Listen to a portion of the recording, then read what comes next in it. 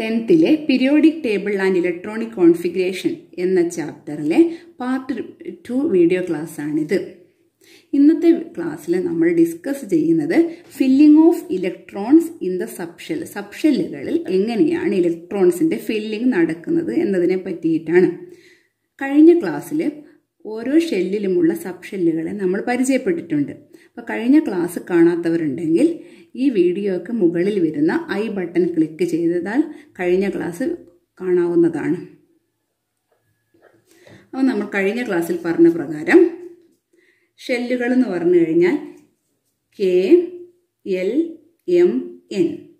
First ഷെല്ലായ K ഷെല്ലിന് ഒരു സബ്ഷെല്ലാണുള്ളത്, S subshell.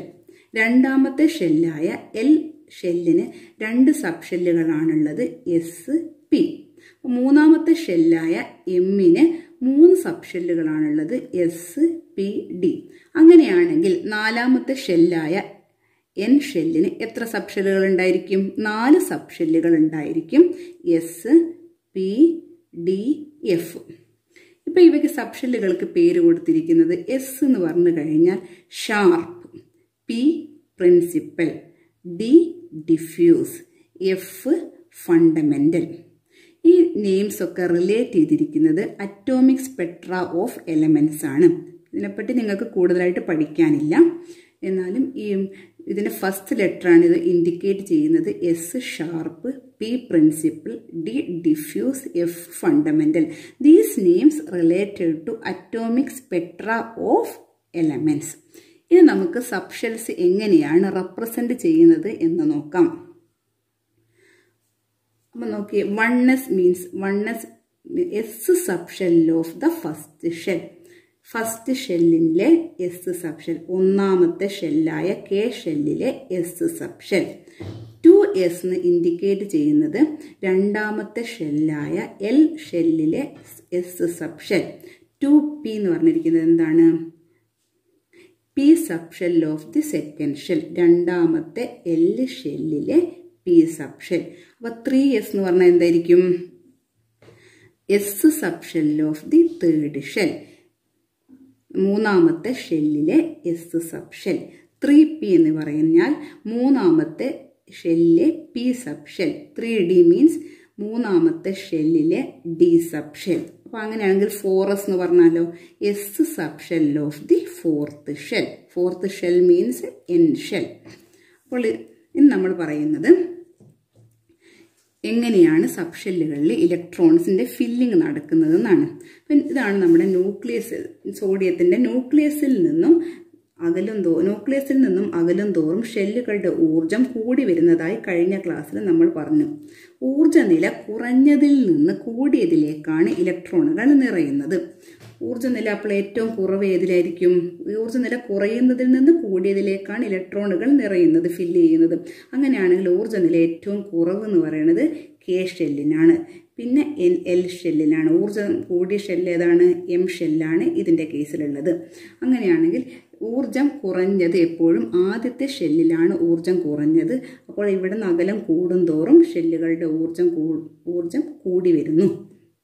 അപ്പോൾ ഇലക്ട്രോണുകൾ ആദ്യം നിറയുന്നത്, ഫില്ല് ചെയ്യുന്നത് ന്യൂക്ലിയസിനടുത്തുള്ള കെ ഷെല്ലിലാണ്. ഇത് നമുക്കൊരു ചിത്രം ഉപയോഗിച്ച്, ചിത്രത്തിന്റെ സഹായത്തോടു കൂടി ഇതെങ്ങനെ മനസ്സിലാക്കാമെന്ന് നോക്കാം. 1s നമ്മൾ എന്ത് ചെയ്യും? ചിത്രം വരയ്ക്കാൻ വേണ്ടിയിട്ട് ആദ്യം എസ് എല്ലാം നേരെ എഴുതുക. 1s, 2s, 3s, 4s, 5s, 6s, 7s എന്ന് എഴുതുക. ഇവിടെ 2p, 3p, 4p, 5p, p സബ്ഷെല്ലെല്ലാം ഇങ്ങനെ എഴുതുക. 3d, 4d തുടങ്ങിയിട്ടുള്ള ഡി സബ്ഷെല്ലുകൾ ഇങ്ങനെ എഴുതുക. 4f, 5f ഇതുപോലെ എഴുതുക.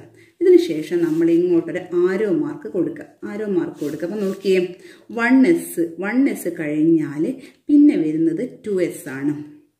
2s കഴിഞ്ഞ് 1s നിന്ന് ഇങ്ങനെ പോയി ആരോ മാർക്ക് ഇതിങ്ങോട്ട് പോയി പിന്നെ വരുന്നത് വീണ്ടും ഇതിലേക്കാണ്? 2sലേക്കാണ്. ഈ 2s കഴിഞ്ഞിട്ട് അടുത്ത സബ്ഷെല്ലാണ് 2p കഴിഞ്ഞിട്ട് ഇലക്ട്രോണുകൾ നിറയുന്നത് 3sലേക്കാണ്. 3s കഴിഞ്ഞതിന് ശേഷമാണ് വീണ്ടും ഏതിലേക്കാണ് ഇലക്ട്രോണുകൾ ഫില്ല് ചെയ്യുന്നത്? 3p കഴിഞ്ഞിട്ടാണ് 4sലേക്ക്. 4s കഴിഞ്ഞിട്ടാണ് ഇലക്ട്രോണുകൾ ഏതിൽ ഫില്ല് ചെയ്യുന്നത്? 3dയിൽ ഫില്ല് ചെയ്യുന്നത്. അപ്പം നോക്കിയേ, ഊർജ്ജനില കുറഞ്ഞതിൽ നിന്ന് കൂടിയതിലേക്കാണ് ഇലക്ട്രോണുകളുടെ ഫില്ലിങ് നടക്കുന്നത്. ഇലക്ട്രോണുകൾ പൂരണം നടക്കുന്നത് ഊർജ്ജനില കുറഞ്ഞതിൽ നിന്ന് കൂടിയ സബ്ഷെല്ലുകളിലേക്കാണ്. അപ്പം ഇവിടെ 3p4s. അപ്പോൾ ഏതിലാണ് ഊർജ്ജനില? ആദ്യം 3p, പിന്നെ ഇലക്ട്രോണുകൾ ഫില്ല് ചെയ്യുന്നത് 4s. 4sൽ ഇലക്ട്രോണുകൾ നിറഞ്ഞതിന് ശേഷമേ, ഫില്ലിംഗ് നടന്നതിന് ശേഷമേ ഇലക്ട്രോണുകൾ ഏത് സബ്ഷെല്ലിൽ ഫില്ല് ചെയ്യുള്ളൂ? 3d സബ്ഷെല്ലിൽ ഫില്ല് ചെയ്യുള്ളൂ. 3d കഴിഞ്ഞാൽ 4p, then 5s, then 4d, 5p, 6s. ഇങ്ങനെയാണ് ഇത് വരുന്നത്. അപ്പോൾ 1s, 2s which has lower energy. ഊർജം കുറഞ്ഞതിൽ നിന്ന് കൂടിയതിലേക്കാണ് ഇലക്ട്രോണുകൾ ഫില്ല് ചെയ്യുന്നത്. നമ്മുടെ ഈ ചിത്രപ്രകാരം 1s കഴിഞ്ഞാൽ ഊർജം നെക്സ്റ്റ് കൂടിയിരിക്കുന്നത് 2s ആണ്. 2s ഇങ്ങനെ പോയി കഴിഞ്ഞാൽ ഇതിലൂടെ വന്നിട്ട് പിന്നെ ഏതിലാണ് ഊർജം കൂടുന്നത്? 2p കഴിഞ്ഞിട്ട് 3s. അപ്പോൾ 1s ആണോ 2s ആണോ? Which has lower energy. 1sനാണോ 2sനാണോ ഏറ്റവും ലോവർ എനർജി, ഏറ്റവും കുറവ് ഊർജമുള്ളത് ഏതിനാണ്? 1sനാണ്. ഇനി നോക്കിയേ, 2p, 3s which has higher energy. ഇവിടെ 2p ഉണ്ട്, 3s ഉണ്ട്. അപ്പോൾ ഏതിനാണ് കൂടുതൽ ഊർജമുള്ളത്? 2p, 3s. ഏതിനാണ്? 3sനാണ്. കാരണം 2p കഴിഞ്ഞതിന് ശേഷമാണ് 3sലേക്ക് ഇലക്ട്രോൺ ഫില്ല് ചെയ്യുന്നത്. Which has higher energy, 3s. Then next 3d and 4s. 3d ഉണ്ട്, 4s ഉണ്ട്. ഏതിനാണ്? Which has higher energy. ഏതിനാണ് കൂടുതൽ എനർജിയുള്ള സബ്ഷെല്ല്? 3p കഴിഞ്ഞതിന് ശേഷം ഇലക്ട്രോൺ ഫില്ല് ചെയ്യുന്നത് 4sലാണ്. അത് കഴിഞ്ഞിട്ടാണ് 3dയിലേക്ക് വരുന്നത്. അപ്പോൾ ഹയർ എനർജി 3dക്കാണോ 4sനാണോ ഉള്ളത്? ഹയർ എനർജി, അതായത് കൂടിയ ഊർജമുള്ളത് 3dക്കാണ്. അപ്പോൾ സബ്ഷെല്ലുകളിൽ ഇലക്ട്രോൺസ് ഡിസ്ട്രിബ്യൂട്ട് ചെയ്തിരിക്കുന്നത് increasing order of energies of subshells നോക്കിയിട്ടാണ്. സബ്ഷെല്ലുകളുടെ എനർജി കൂടുന്നതിന് അനുസരിച്ചിട്ടാണ്. This is called subshell electronic configuration. ഇതിനാണ് എന്ത് പറയുന്നത്? Subshell electronic configuration. Electrons in an atom R distributed in subshell. സബ്ഷെല്ലുകളിലാണ് electrons distribute ചെയ്തിരിക്കുന്നത്. They are filled in the increasing order of energies of subshells. അതിൽ electrons fill ചെയ്തിരിക്കുന്നത് increasing order of energies of സബ്ഷെല്ലാണ്. സബ്ഷെല്ലിന്റെ ഊർജം കൂടുന്നതിനനുസരിച്ചിട്ടാണ് ഇലക്ട്രോണുകൾ ഇതിൽ fill ചെയ്തിരിക്കുന്നത്. ഇതിനെയാണ് നമ്മൾ പറയുന്നത് subshell electronic configuration, subshell electron വിന്യാസം. ഇതിന്റെ subshells in the increasing order of their energies. Subshell ഇതിന്റെ increasing order of energies increase ചെയ്യുന്നതിന്റെ അടിസ്ഥാനത്തിൽ നമുക്ക് ഇങ്ങനെ നോക്കാം. 1s, then 2s. 1s കഴിഞ്ഞാൽ ഏറ്റവും കൂടിയത് 2s, പിന്നെ കുറച്ച് കൂടിയത് 2p, then 3s, 3p, 4s, 3d, 4p. ഇങ്ങനെയാണ് വരുന്നത്. അപ്പോൾ നമ്മളിവിടെ ശ്രദ്ധിക്കുക, 4sനാണോ 3dക്കാണോ ഏതിനാണ് ഊർജം കുറവ്? 4sനാണ് കുറവ്. 4sനേക്കാളും ഊർജം കൂടുതൽ ആർക്കുണ്ട്? 3dക്കുണ്ട്.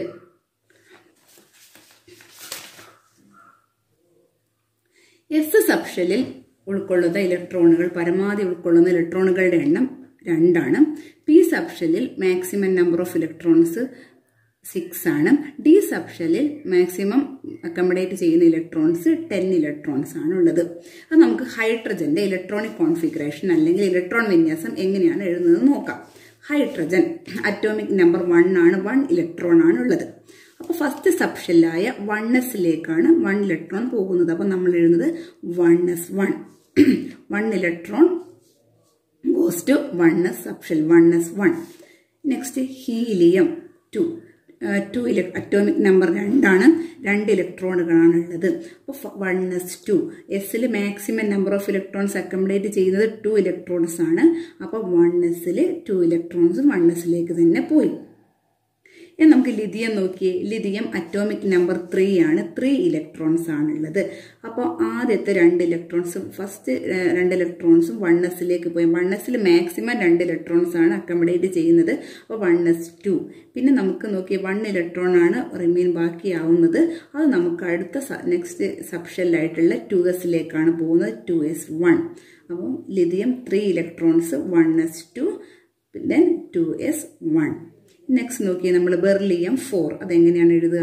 ഫസ്റ്റ് സബ്ഷെല്ലായ 1s മാക്സിമം നമ്പർ 2 പോയി. പിന്നുള്ളത് 2 ഇലക്ട്രോൺസ് ആണുള്ളത്. അത് നെക്സ്റ്റ് സബ്ഷെല്ലായ 2s 2s മാക്സിമം 2 കൊള്ളും. അപ്പോൾ 2s2 1s2 2s2. ഇനി നോക്കുക, ബോറോണിൻ്റെ കേസിൽ 5 ഇലക്ട്രോൺസ് ആണുള്ളത്. അറ്റോമിക് നമ്പർ 5 ആണ്. അപ്പോൾ നോക്കി 1s2 ഇലക്ട്രോൺസ് 1s പോയി. ദെൻ വരുന്ന നെക്സ്റ്റ് 2 ഇലക്ട്രോൺസ് 2s പോയി 2s2. അപ്പം മൊത്തം ഇവിടെ ടോട്ടൽ 4 ഇലക്ട്രോൺസ് ആയി. അപ്പോൾ റിമെയിൻ 1 ഇലക്ട്രോൺസ് ഇവിടെ ബാക്കിയായി. അത് നെക്സ്റ്റ് സബ്ഷെല്ലായിട്ടുള്ള 2p പോകുന്നത്. അപ്പോൾ 1s2 2s2 2p1 total 5 electrons. Carbon atomic number 6 electrons ആണ് കാർബണിലുള്ളത്. അപ്പോൾ ഫസ്റ്റ് സബ്ഷെല്ലായ 1s 2 ഇലക്ട്രോൺസ് പോകുന്നു 1s2. അപ്പോൾ നെക്സ്റ്റ് ഇലക്ട്രോൺസ് 2 ഇലക്ട്രോൺസ് 2s പോകുന്നു 1s2 2s2. പിന്നെ നമുക്ക് എത്ര ഇലക്ട്രോൺസ് ബാക്കിയായി? 2 ഇലക്ട്രോൺസ് ഉണ്ട്. ആ 2 ഇലക്ട്രോൺസ് 2p സബ്ഷെല്ലിലേക്ക് പോകുന്നു 2p2. നെക്സ്റ്റ് നമ്മൾ പറയുന്നത് നൈട്രജൻ ആണ്. നൈട്രജൻ അറ്റോമിക് നമ്പർ 7 ആണ്. 7 electrons. First സബ്ഷെല്ലായ 1s maximum 2 electrons പോയി. അത് കഴിഞ്ഞിട്ട് നെക്സ്റ്റ് സബ്ഷെ എനർജി കൂടിയിട്ടുള്ള 2s 2 ഇലക്ട്രോൺസ് പോയി. പിന്നെ നമുക്ക് എത്ര ഇലക്ട്രോൺസ് ഉണ്ട്? 3 ഇലക്ട്രോൺസ് ആണ് ബാക്കിയായിരിക്കുന്നത്. ആ 2p സബ്ഷെല്ലിലേക്ക് ആ 3 ഇലക്ട്രോൺസും എങ്ങോട്ട് പോയി? 2p സബ്ഷെല്ലിലേക്ക് പോയി. p സബ്ഷെല്ലിൽ നമുക്ക് മാക്സിമം 6 ഇലക്ട്രോൺസ് വരെ അക്കോമഡേറ്റ് ചെയ്യാൻ പറ്റും. Maximum number of electrons can be accommodated in the p subshell, that is 6 electrons ആണ്. അപ്പോൾ നമ്മൾ നോക്കിയേ, നെക്സ്റ്റ് ഓക്സിജൻ ആണ്. അറ്റോമിക് നമ്പർ 8 ഇലക്ട്രോൺസ് ആണുള്ളത്. 1s 2 electrons. Then next സബ്ഷെല്ലായ 2s 2 electrons 1s2 2s2. പിന്നെ വരുന്ന 4 ഇലക്ട്രോൺസും 2p പോയി 1s2 2s2 2p4. ഇങ്ങനെയാണ് പറയേണ്ടത്. ഫ്ലൂറിൻ്റെ അറ്റോമിക് നമ്പർ 9 ആണ്. 9 electrons 1s2 then 2s2 4 electrons ആയി. പിന്നെ വരുന്ന 5 ഇലക്ട്രോൺസും കൂടെ 2p പോകുന്നു 2p5 1s2 2s2 2p5. ഇങ്ങനെയാണ് എഴുതേണ്ടത്. നെക്സ്റ്റ് എലമെൻ്റ് ആയിട്ടുള്ള മൂലകമായിട്ടുള്ള നിയോൺ ഒരു അലസവാതകമാണ്. നോബിൾ ഗ്യാസ് ആണ്. നിയോൺ അറ്റോമിക് നമ്പർ 10 ആണ്. 10 ഇലക്ട്രോൺസ് ആണുള്ളത്. 1s 2 ഇലക്ട്രോൺസ് പോയി. Next 2 electrons 2s 2s2. Next 2 electrons 2s പോയി 1s2 2s2. ദെൻ 6 ഇലക്ട്രോൺസ് ആണുള്ളത്. അത് 2p പോയി 2p6. p സബ്ഷെല്ലിൽ മാക്സിമം ഇലക്ട്രോൺസ് ഇതിൽ ഫില്ല് ചെയ്ത് കഴിഞ്ഞ് 2p6 ആണ്. p സബ്ഷെല്ലിൽ മാക്സിമം ഇലക്ട്രോൺസ് ഫില്ല് ചെയ്ത് കഴിഞ്ഞു. നോബിൾ ഗ്യാസ് ആയിട്ടുള്ളതാണ് നിയോണ്. നെക്സ്റ്റ് എലമെന്റ് നമ്മൾ പറയുന്നത് അറ്റോമിക് നമ്പർ 11 ആയിട്ടുള്ള സോഡിയമാണ്. സോഡിയത്തിന് ഫസ്റ്റ് 1s2 2 മാക്സിമം പോയി. തന്നെ നെക്സ്റ്റ് 2s2 നെക്സ്റ്റ് സബ്ഷെല്ലായിട്ടുള്ള എനർജി കൂടിയ 2p മാക്സിമം പോയി കഴിഞ്ഞ് 2p6. അപ്പം എല്ലാം കൂടെ ഇവിടെ 10 ആയിട്ട് മാറി. 2p കഴിഞ്ഞാൽ നമ്മൾ അടുത്ത എനർജി ലെവൽ അടുത്ത സബ്ഷെല്ല് പറയുന്നത് 3s ആണ്. എനർജി കൂടിയിട്ടുള്ള സബ്ഷെല്ല് 3s ആണ്. അതിൽ 3s 1 പോയി. അപ്പോൾ 3s1 1s2 2s2 2p6 2p maximum 6 കഴിഞ്ഞു. അത് കഴിഞ്ഞതിന് ശേഷം നെക്സ്റ്റ് എനർജി കൂടിയ സബ്ഷെല്ലായിട്ടുള്ള 3s പോയി 3s1. ഇങ്ങനെയാണ് എഴുതേണ്ടത്. മെഗ്നീഷ്യം നോക്കാം. നെക്സ്റ്റ് അറ്റോമിക് നമ്പർ 12 ആയിട്ടുള്ള magnesium 12 electrons 1s2 2 electrons 2s2 2p6. ഇവിടെ വരെ 10 ഇലക്ട്രോൺസ് ആയി കഴിഞ്ഞു. Next 3s2 3s സബ്ഷെല്ലിൽ 2 electrons complete ആയി. ഇപ്പോൾ ടോട്ടൽ 12 ഇലക്ട്രോൺസ് ആയി കഴിഞ്ഞു. നെക്സ്റ്റ് നോക്കിയേ, aluminium 13 1s സബ്ഷെല്ലിൽ 2 electrons 1s2. Next സബ്ഷെല്ലായ 2s maximum 2 പോയി കഴിഞ്ഞു 2s2. 2p മാക്സിമം പോയി 6. ഇപ്പോൾ എല്ലാം 10 ആയി മാറി. പിന്നെ നെക്സ്റ്റ് സബ്ഷെല്ലായിട്ടുള്ള 3s 2 പോയി കഴിഞ്ഞു. അപ്പോൾ 12 ആയി. 3s കഴിഞ്ഞാൽ അടുത്ത സബ്ഷെല്ലാണ് 3p. ആ വന്നിരിക്കുന്ന ലാസ്റ്റ് ഇലക്ട്രോൺ എങ്ങോട്ട് പോയി? 3p പോയി 3p1 1s2 2s2 2p6 3s2 3p1. ഇങ്ങനെയാണ് എഴുതേണ്ടത്. സിലിക്കൺ 14 അതൊന്ന് എഴുതി നോക്കൂ. 1s2 2s2 2p6 3s2 3p2. Phosphorus 15 atomic number 15 electrons 1s2 2s2 2p6 3s2 then next subshell 3p3 അപ്പോൾ ടോട്ടൽ നിങ്ങൾ എണ്ണി നോക്കിക്കഴിഞ്ഞാൽ അറ്റോമിക് നമ്പറിന് ഈക്വൽ ആയിരിക്കണം. ടോട്ടൽ എണ്ണി നോക്കിയേ, ടോട്ടൽ നമുക്ക് എത്ര ഇലക്ട്രോൺസ് കിട്ടി? മുകളിൽ എഴുതിയിരിക്കുന്നത് ഇലക്ട്രോൺസിൻ്റെ എണ്ണമാണ്. അപ്പോൾ മൊത്തം നമ്മൾ ടോട്ടൽ നമുക്കിവിടെ 15 ഇലക്ട്രോൺസ് കിട്ടിക്കഴിഞ്ഞു. ഇനി അറ്റോമിക് നമ്പർ 16 ആയിട്ടുള്ള sulphur 16 electrons 1s2 2s2 2p6 3s2 3p4 total 16 electrons 4 electrons 3pയിലേക്ക് പോയി. നെക്സ്റ്റ് നോക്കിയേ, ക്ലോറിൻ അറ്റോമിക് നമ്പർ 17 ആണ്. എങ്ങനെയാണ് എഴുതുക? 1s2 2s2 2p6 3s2. പിന്നെ നമ്മൾ 3pയിൽ എത്ര വരുന്നു? 5. അപ്പോൾ എണ്ണി കൂട്ടി നോക്കിക്കഴിഞ്ഞാൽ നമുക്ക് 17 electrons കിട്ടിക്കഴിഞ്ഞു. Argon 18 1sൽ 2 electron 2s2 2p6 10 electrons ആയി കഴിഞ്ഞു. 3s2 next subshell 3p6 maximum electrons 3pയിലേക്ക് പോയി. ടോട്ടൽ നമ്പർ ഓഫ് ഇലക്ട്രോൺസ് 18 ആയി കഴിഞ്ഞു. 18. ഈ ആർഗൺ ഒരു നോബിൾ ഗ്യാസ് ആണ്, അലസവാതകമാണ്. 3p സബ്ഷെല്ലിൽ പരമാവധി ഇലക്ട്രോൺസ് 6 ഇലക്ട്രോൺസ് ഇതിൽ അക്കോമഡേറ്റ് ചെയ്ത് കഴിഞ്ഞു. നെക്സ്റ്റ് എലമെന്റ് ആയിട്ടുള്ള പൊട്ടാസ്യം നമുക്ക് നോക്കാം. 19 ആണ് അറ്റോമിക് നമ്പർ. 19 ഇലക്ട്രോൺസ് ആണുള്ളത്. 1s2 2s2 2p6 3s2 3p6 3p സബ്ഷെല്ലിൽ maximum 6 electrons fill ചെയ്ത് കഴിഞ്ഞാൽ പിന്നെ വരുന്നത് അടുത്ത ഊർജ്ജമുള്ള സബ്ഷെൽ എന്ന് പറയുന്നത് അടുത്ത സബ്ഷെല്ലായിട്ട് വരുന്നത് 4s ആണ്. 3p കഴിഞ്ഞാൽ നെക്സ്റ്റ് ഇലക്ട്രോൺ പോയിരിക്കുന്നത് 4sലേക്കാണ്. 1 ഇലക്ട്രോൺ 4sലേക്ക് പോയി. അപ്പോൾ നിങ്ങൾ നോക്കിയേ, 1s എന്ന് പറയുന്നത് ഏതിൻ്റെ സബ്ഷെല്ലാണ്? K ഷെല്ലിൻ്റെ സബ്ഷെല്ലാണ് 1s. ആ 1sൽ മാക്സിമം 2 ഇലക്ട്രോൺസ് പോയി, 1s2. എൽ ഷെല്ലിൻ്റെ സബ്ഷെല്ലുകളാണ് 2sഉം 2pയും. അപ്പോൾ 2sലും 2pയിലും കൂടെ മാക്സിമം 2 + 6 8 ഇലക്ട്രോൺസ് പോയി, 8 ഇലക്ട്രോൺസ് ഫില്ല് ചെയ്തു. എം ഷെല്ലിൻ്റെ സബ്ഷെല്ലുകളാണ് 3sഉം 3pയും. അപ്പോൾ ഇതിൽ എത്ര ഇലക്ട്രോൺസ് ഫില്ല് ചെയ്ത് കഴിഞ്ഞു? എം ഷെല്ലിൽ അത് 3s 2 ഇലക്ട്രോൺസും 3pയിൽ 6 ഇലക്ട്രോൺസും ടോട്ടൽ 8 ഇലക്ട്രോൺസ് എം ഷെല്ലിൽ ഫില്ല് ചെയ്തു. ഇനി നോക്കി, ലാസ്റ്റ് ഇലക്ട്രോൺ പോയിരിക്കുന്നത് 4s1ലേക്കാണ്. 4s എന്ന് പറയുന്നത് എൻ ഷെല്ലിൻ്റെ സബ്ഷെല്ലാണ്.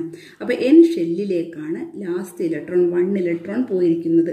ഇപ്പോൾ നിങ്ങൾക്ക് KLMN എങ്ങനെയാണ് ഇതിൻ്റെ ഷെൽ ഇലക്ട്രോൺ വിന്യാസം 2H81 എന്ന് വന്നത് എന്ന് മനസ്സിലായല്ലോ. ഇവിടെ സംഭവിച്ചിരിക്കുന്നത് കെയിൽ 2 ഇലക്ട്രോൺസ് ഫില്ല് ചെയ്തു, എൽ ഷെല്ലിൽ 8 ഇലക്ട്രോൺസ് ഫില്ല് ചെയ്തു, എം ഷെല്ലിൽ 2 സബ്ഷെല്ലാണുള്ളത്, 3sഉം 3pയും. ഈ 2 സബ്ഷെല്ലുകളിൽ ഇലക്ട്രോൺസ് ഫില്ല് ചെയ്തതിന് ശേഷം പിന്നെ ഇലക്ട്രോൺ ഫില്ല് ചെയ്തിരിക്കുന്നത് എൻ ഷെല്ലിലെ 4s എന്ന് പറയുന്ന സബ്ഷെല്ലിലാണ്. അതായത് എം ഷെല്ലിന് ആൾറെഡി 3D എന്ന് പറയുന്ന ഒരു സബ്ഷെല്ലുണ്ടെങ്കിലും ഇലക്ട്രോൺസ് 3D സബ്ഷെല്ലിൽ ഫില്ല് ചെയ്യാതെ ഇലക്ട്രോൺ ഫില്ല് ചെയ്തിരിക്കുന്നത് 4s സബ്ഷെല്ലിലാണ്. കാരണം 4s സബ്ഷെല്ലിൻ്റെ എനർജി 3Dയേക്കാളും കുറവാണ്. അതുകൊണ്ടാണ് 3D സബ്ഷെല്ലിൽ പോകാതെ electrons 4s N ഷെല്ലിൻ്റെ സബ്ഷെല്ലായ 4s സബ്ഷെല്ലിലേക്ക് fill ചെയ്തത്. അതായത് energy of 4s is less than that of 3D. The last one electron of potassium entered the N shell. പൊട്ടാസ്യത്തിൻ്റെ last 1 electron എവിടെയാണ് പോയിരിക്കുന്നത്? N ഷെല്ലിലാണ് fill ചെയ്തിരിക്കുന്നത്. After the M shell is occupied with 8 electron. എമ്മിൽ 8 electron fill ചെയ്തതിന് ശേഷം N ഷെല്ലിലാണ് last electron occupy ചെയ്തിരിക്കുന്നത്. അതായത് M ഷെല്ലിൻ്റെ 3Dയിലേക്ക് electron പോകാതെ N ഷെല്ലിൻ്റെ 4sലാണ് electron പോയിരിക്കുന്നത്. കാരണം എന്താണ്? Energy of 4s is less than that of 3D. 3Dയേക്കാളും energy കുറവ് 4sലാണ്. അതുകൊണ്ടാണ് ഇതിൻ്റെ ഷെൽ ഇലക്ട്രോൺ വിന്യാസം, ഷെൽ ഇലക്ട്രോണിക് കോൺഫിഗറേഷൻ 2H81 എന്ന് വന്നത്. കഴിഞ്ഞ ക്ലാസ്സിൽ ഈ ചോദ്യം നമ്മൾ ചോദിച്ചിരുന്നു, ഉത്തരം പറഞ്ഞിട്ടില്ലായിരുന്നു. അതിൻ്റെ ആൻസറാണ് ഇവിടെ കൊടുത്തിരിക്കുന്നത്.